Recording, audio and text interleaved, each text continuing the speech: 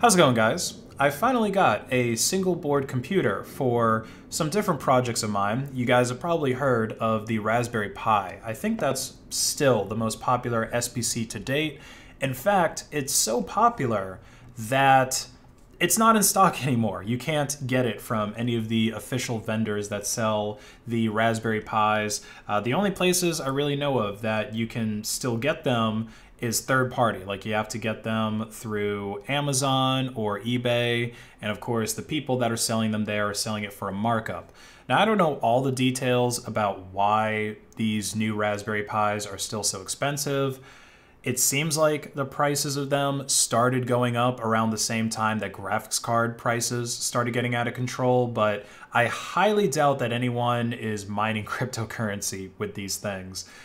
Maybe the chip shortage is just still really hurting and affecting the SBC industry more than the GPU industry, but regardless of the reasons why they're so expensive and why there's a shortage of Raspberry Pis, the result is the prices of the Pis are too damn high. All right, paying this much money, I mean, look at some of these. Let's try to find something that's like, yeah, this one here is like almost basically just the Pi plus the PoE hat, which I think is only like 15 bucks anyway. They want $102. This is too much, okay? That's too much to pay for a Pi, especially if you were going to be using these SBCs to design some kind of custom appliance that you're going to sell to people, because obviously that's going to raise the prices for each of those units. Or let's say you wanted to buy a whole bunch of Pis and put them together in a cluster. It's too unreasonable to do that for more than 100 bucks. Plus, the Raspberry Pi 5 is probably going to come out next year and be cheaper and better than these marked up Pi 4s.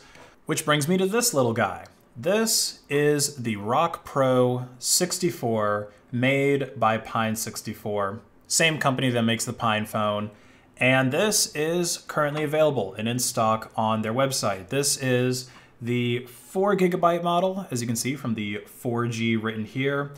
And this one retails for 80 bucks. So the connectivity of these RockPros is very similar to the Pis, but there are some important differences.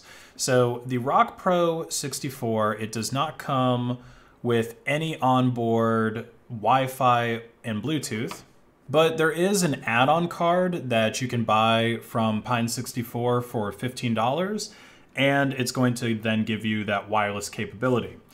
Now, of course, both of these single board computers have gigabit Ethernet. They both have the 40-pin GPIO headers. They both have, where is it? Here it is. They both have micro SD card slots, and they both have USB ports. But one important difference is that the Pi does have an additional USB 3.0 port. It's got two USB 2.0s, and it's got two USB 3.0s, and it's got one USB-C, which is also used for powering the Pi. Whereas the RockPro, we've got those two USB 2.0s. You can see those are the white ones there. It's got one USB 3.0, the blue one there, and then it's got the one USB-C. So the USB I/O is definitely better on the Pis, although one thing to keep in mind is that because the Pi's USB-C port is also used for powering the Pis, you're going to have to make sure that any USB-C adapters that you choose to use with the Pi are going to have pass-through power so that they can still power the device, unless of course you go and buy that PoE hat add-on for your Raspberry Pi and you power it over Ethernet. And then as far as power goes for the RockPro, that is the power input right there. So not USB-C, definitely a little bit less convenient. But one of the big things that the RockPro does have is this PCI Express slot right here. Let me actually zoom in on it a little bit for you guys. So this is a little bit of a game changer on the RockPro. This gives you some serious expansion options. Like if we were to take a look back at the accessories page, we can see that they have some things like this NVMe interface, the PCIe X4 because it is 4 lanes of PCIe that you have here. So it looks like this would be able to power one, yeah, it looks like just one NVMe or one M.2 card. And let's see, it was PCIe 3.0. Okay, interesting. Or maybe this adapter is. Because I think I was reading something that the PCI Express generation is 2.0 on the RockPro, but maybe it's 3, not entirely sure. Or there's other adapters not sold by Pine64, but by other companies where it'll take your PCIe X4 and turn it into 8 SATA ports. So that would be really, really handy if you're going to be setting up a NAS. I mean, that's going to give you 8 hard drives to connect. That can give you a whole lot of storage. I think we're up to, what, 20 terabyte hard drive? So yeah, that's a whole lot of storage. It's probably more than your average at-home person is going to need. I mean, you're definitely well into data hoarder territory at that point. Or you could probably find a PCIe network card that has several ports on it, like maybe it's got 4 gigabit Ethernet ports on it. That would be a great add-on for turning a RockPro64 into a DIY router build, and that actually would saturate your PCIe if it is indeed PCI Express 3.0.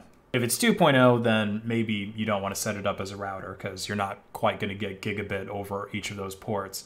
But those are just kind of some off the top of the head ideas that people who buy these things, and these are some things that I might try to do with these single board computers. So yeah, having PCI Express on board is really helpful.